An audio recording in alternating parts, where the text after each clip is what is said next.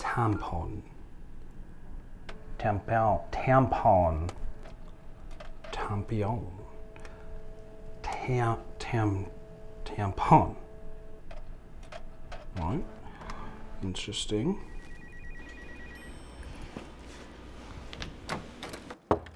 Is that lunch? Excuse me? It's a bit quick this time. Oh, no. To be honest, that's not always good if you're too quick, is it? Sorry, Last time you did forget the bacon. I mean, it is like BLT. Oh, no, sorry. I'm here for the job interview. The 007 posting? You?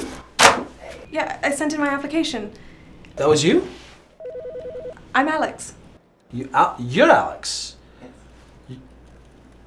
Bit misleading. Excuse me? Nothing. Alex, love, have a seat, please. Make yourself at home. I'll share right in front of me, right here, for you. And it's okay. This isn't a big deal. We're just gonna have a bit of a chat, get to know each other a little bit, and see what happens.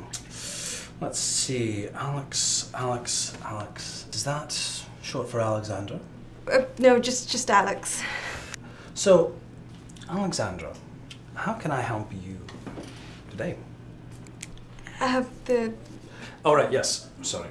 The job interview, right? Let's have a look at your resume. Have a little cheeky look, thank you. Looking pretty good so far. Oh, there it is, the Alex, not Alexander Keaton. That's good. Quick question, I was like, the use of she and her.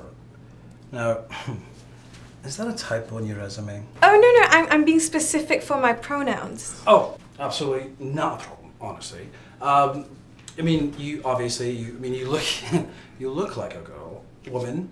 It's great, and everything is, you know. You're here for the 007 position, yes? What kind of skills in the field do you have that might, you know, fit?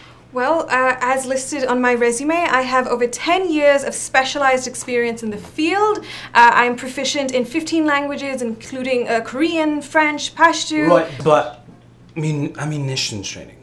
Yes, aced with top distinction. Can you fire a pistol? I'm familiar with most. Beretta 418, Walther PPK. Listen, there's no need to get bogged down in semantics of names of guns and stuff.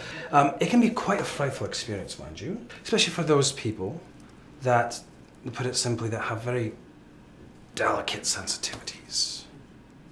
Shouldn't be a problem. Right, okay. Bang bang, pew pew. Moving on. The job requires a high level of emotional discipline. Yes, I understand. I consider that one of my many strengths, including mental agility, critical thinking. Right, yeah, but here's a hypothetical, yeah? Follow me with this one. You're in the middle of an interrogation.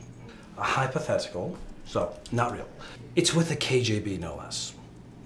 Big dogs. It's a high-stake, life and death situation. It just so happens to coincide with that time of the month.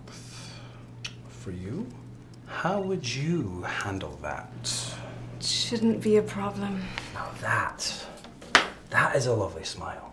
It makes you feel a little less edgy and a little bit more approachable. Which actually kind of brings me on to my next point with that. When you're undercover, so like no one knows what you're doing or who you are, which you are, probably have a different name or whatnot, you'll need to use your skills and assets, if you will, to extract information from our enemies. How do you mean?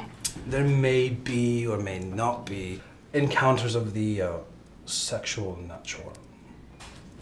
I see. We've worked out tried and tested techniques that, you know, will help you handle such encounters. Our enemies seem to respond quite well with that approach, mind you.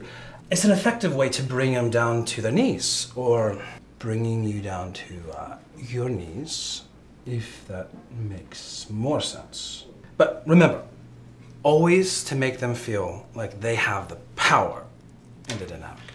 So you want me to make them think that they have the power, but they really don't? Exactly. But they actually do. Yeah, every time. Yeah. Aside from that, you may also find yourself kissing another woman, or two, 3 or... Okay. It's just like, you know, your standard lesbian stuff.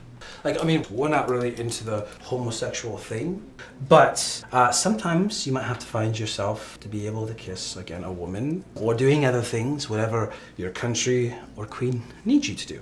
You also have to be, obviously, if you're doing all that, very comfortable with nudity. So it's very useful for our investigations, again. So you are interested in homosexuality? Me? No, honestly. Why would you, are you? Moving on then. All right. You'll need to have a keen eye for detail, like including like spatial awareness type things. I know this is a bit tough, but there's going to be times where you're going to have to, like, drive a car. Cool. Glad to hear that because I wasn't too sure how that would go down the driving thing. Finally, probably most importantly for yourself, is maternity leave. We don't offer that, like, at all. Basically what that means, because I don't think you're getting it, you're not going to be a football mom with your minivan, driving to the football pitch, handing out oranges, and taking them to the pool. Do you understand that? Like, nothing. Not a problem. I'm not interested in having children. What? Really? Ever? Ever. But, I mean, you've got a uterus. Would you have children if you had a uterus? Me? No. Listen, love. I'm a career man with the MI6. So you don't get a car that looks like that, just that looks like this, by having kids and being intertwined in family stuff. You know what? I think we're done here. I think, honestly, I've had a tremendous time. It's been fun, insightful, and you did quite well considering, you know, who you are and whatnot. So it's been absolutely smashing, but I'm gonna cut it to you. I'm gonna give it to you straight that I don't think you're quite qualified. Why not? Well, I think that's a bit easy, isn't it? Like, you did mislead us from the very get-go, didn't you? How so? Your name? My name is... Alex, yes, you keep saying Alex this, Alex that. All that aside, right? It's just highly unlikely that you are going to get a job as a woman. That's sexual discrimination. Well, I have no. all the requisite skills. Let's not blow things out of proportion, okay, Alex? We don't want to be throwing things around, words and phrases that, you know, we'll regret later on, especially when you're trying to get a job and whatnot. As an example, not sexist, because I applied for the job and I got quite far. I mean, past this part, really somewhere up in the top, right? I got up there. But, you know, a male, like, I didn't get the job. But you have a dick. Yes, true. Thank you. But I guess, if you could believe it, I got passed up because they said I didn't quite have the balls. Anyway, I've had a fantastic time getting to know you a bit. I've really enjoyed getting to know you. I mean, if you don't have to leave right away, I wouldn't mind. Right, well, leave your CV with someone out at the front desk, and I'm sure someone will, get back to you at some point.